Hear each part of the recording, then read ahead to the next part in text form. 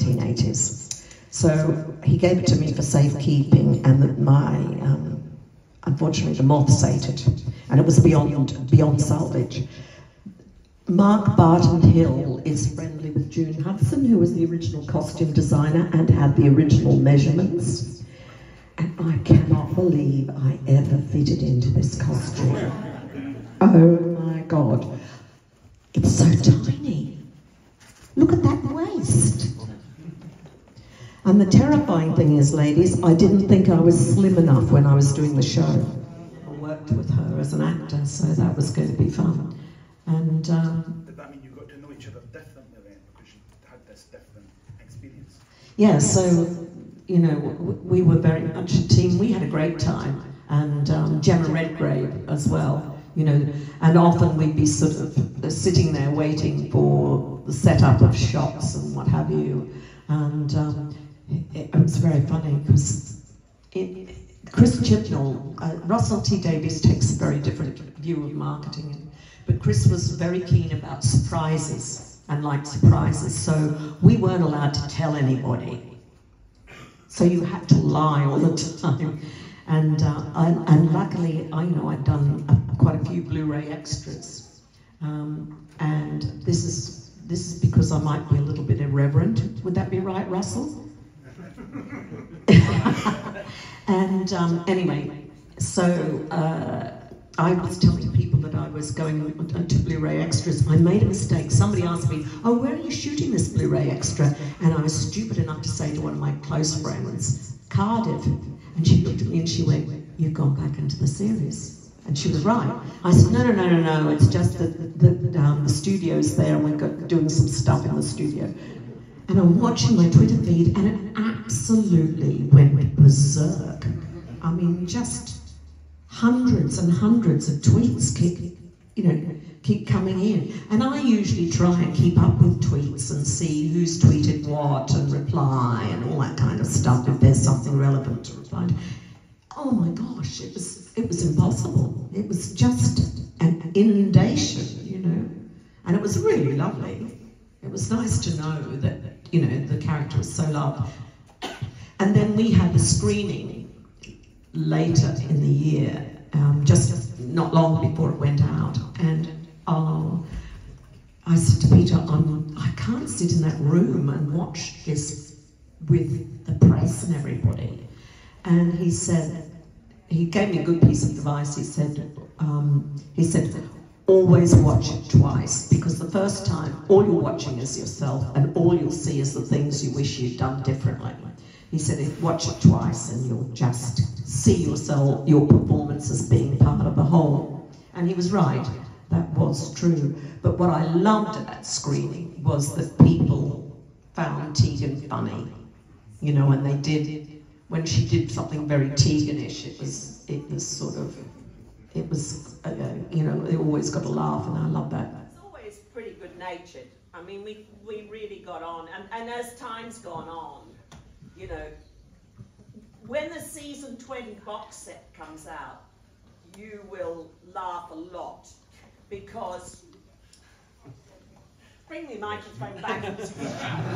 So, Siobhan, can you share? I'm sure I can. Yeah, I thought you can. So what happened was, we were invited, so this is the season 20 box sets, right?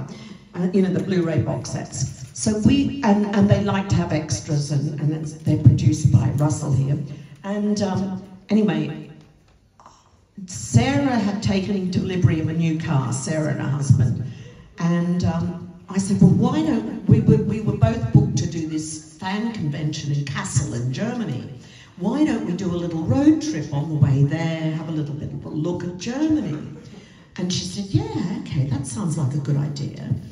And the next thing I know, I get a phone call from Peter Davison, who has invited himself along on the road trip. He wasn't even booked on the fan convention, because he'd been the year before. Anyway, he got himself into the fan convention and booked himself on the road trip, cheeky bugger.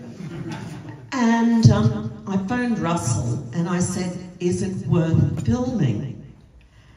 And he said, yeah, actually that might be a good idea. And I think you can safely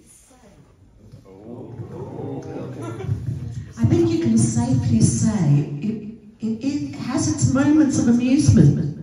Yes, you could say that. I think the bleepometer is off the scale. Yeah, there is a bleepometer. Well, that's because, so Russell is in the van in front, in the back, with the crew and we've got the GoPro cameras in the car, and we're following. So we don't know where we're going, we just follow their right? Anyway, so we're following behind. It's getting towards peak hour in this town in Germany. We know not where we're going. That vehicle in front suddenly, on a yellow light, turns left. We're in the wrong lane. I was driving. Now, it was a big vehicle, and I drive a little car. I'm not used to a big vehicle. So I was already terrified driving this damn thing, because it was an expensive, it was a Range Rover, wasn't it? A top of the range Range Rover. I thought, oh, bloody hell. Anyway, I thought if we go straight ahead, I'm going to have no clue where we are, where we're supposed to be going. We'll have lost radio contact with them because we were on walkie-talkies, and it was a drama. And I may have sworn a little bit, yeah. Well, I've got a circle of friends out of it, and that whole sort of network,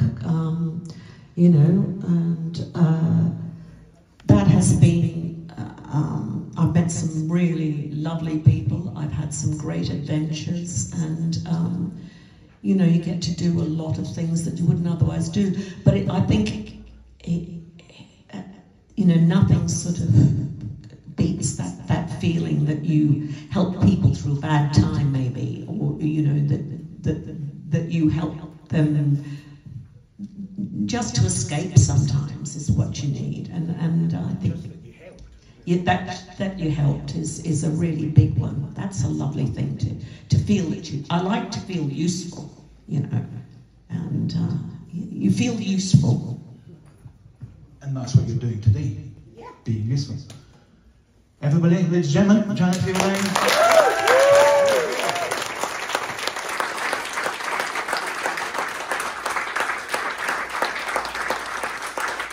Robin's birthday today, and she's 18. And Robin, come on up. And I thought she might like to choose a Big Finish single drama. So, are there any of these you would like? Hmm?